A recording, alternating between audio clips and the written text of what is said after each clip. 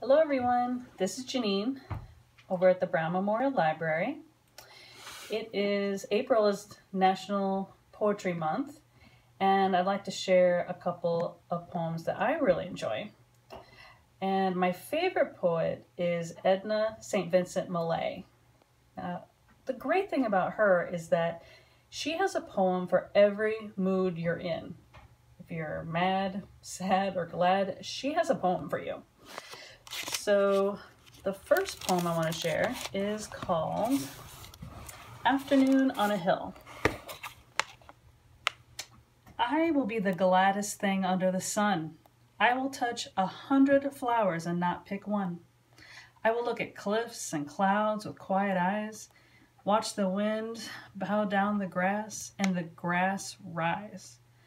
And when lights begin to show up from the town, I will mark which one must be mine, and then start down.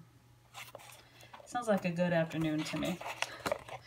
All right, the next one is called Grown Up.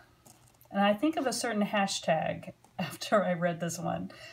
I wonder if you'll think of the same one. Grown Up.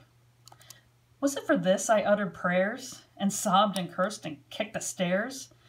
That now, domestic as a plate, I should retire at 8:30? And the hashtag I thought of is hashtag adulting. All right, so those are a couple of my favorites. I hope that you'll send us your favorites too. Record yourself a video like this or a recording. Message us or comment on our Facebook page. Let us know and we'll put it up for you. Okay, take care.